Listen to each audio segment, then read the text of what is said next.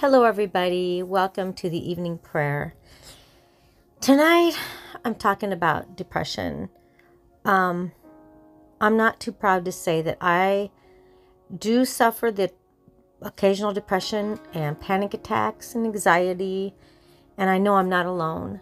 And I've been dealing with these lately. But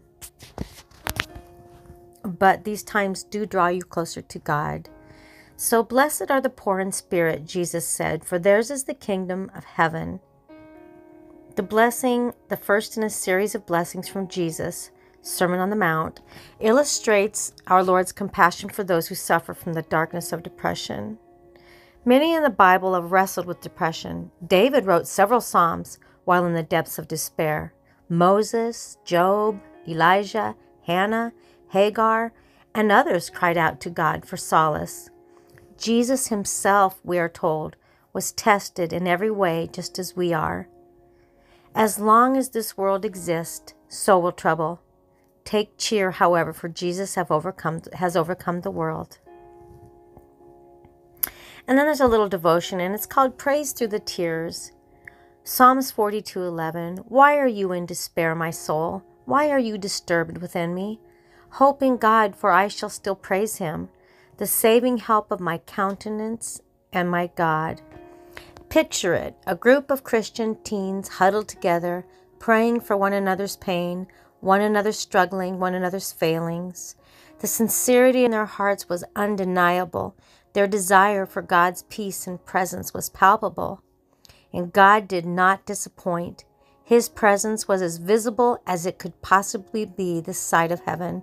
The release, the size of the contentment, the warmth of God's joy radiating from the inside out, the healing. These were praises in the midst and aftermath of despair. I was there. I witnessed it. I was part of it. I was blessed and forever changed. A permanent reminder to praise God in all things and in all circumstances was engraved upon my heart. The despair you witness and experience may not look anything like another's trials, but that's not important. What is important is that God is always the same. He's always willing and able to deliver us and bring us hope. Reflection: what despair and heartache am I still holding on to? Will I give it over to God today?